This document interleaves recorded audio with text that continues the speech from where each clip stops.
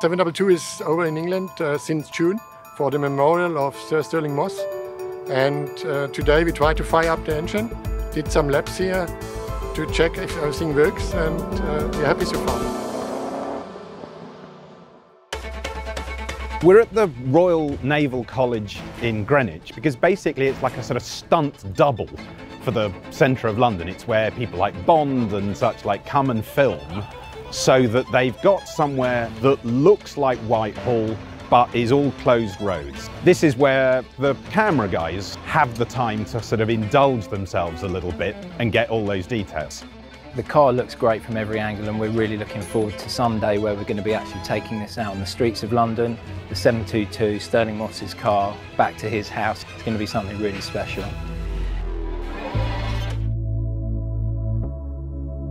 It's a once-in-a-lifetime event today to get 722, the car that Stirling Moss made so famous on the 1st of May 1955, back home here in London, where Sir Stirling spent pretty much his entire adult life. It's truly magical.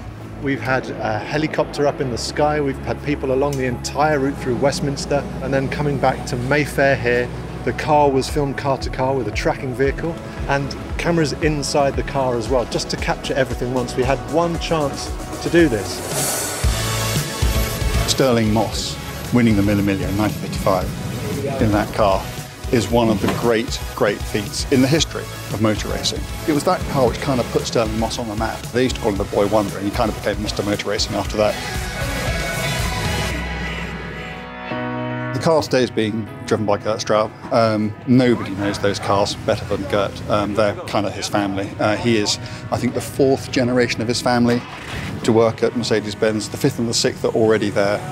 He's retiring today, so this is kind of like the last thing he's going to do. And what a way to sign off a career. There really couldn't be anybody better or more appropriate to be driving that car today. At the beginning I was a little bit nervous because there's always a pressure on the driver, but now after we are finished, it's a fantastic feeling. It's a race car designed to be on a racetrack full speed and not designed for stop and go traffic in town. But the police did a perfect job. They guided me through town, and it was comfortable for me. Going over the bridges was a special moment, seeing Big Ben left to me, but I was always fully concentrated on the car. Lady Moss has been tremendously welcoming here at her home in Shepherd Street, and also their son Elliot, who we'll see in the film as well. Without their support and active engagement, none of this would have been possible. Throughout my entire life, that race, this car, of all the cars we drove, and there are a lot, and this just meant more than anything else. I mean, it's literally etched onto the building on his balconies.